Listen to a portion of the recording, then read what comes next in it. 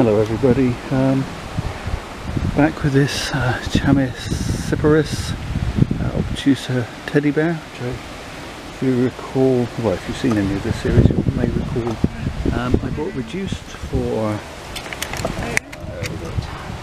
£4.99. I've been working on it slowly over this summer. I did some wiring if you recall, or if you watched the earlier video. Bringing this top down and round, ginned a couple of pieces, and I've removed all of the lower foliage.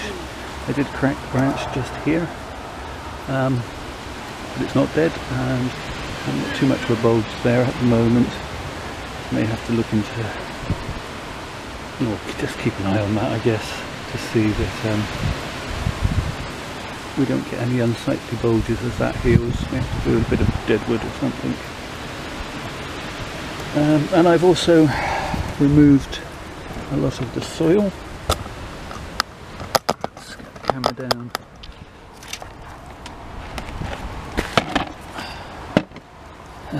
There.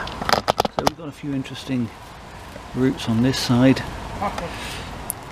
In the spring, do a bit more exploring and get it into some proper bonsai soil, and then of course I shall want to look at getting a little bit more movement into this trunk.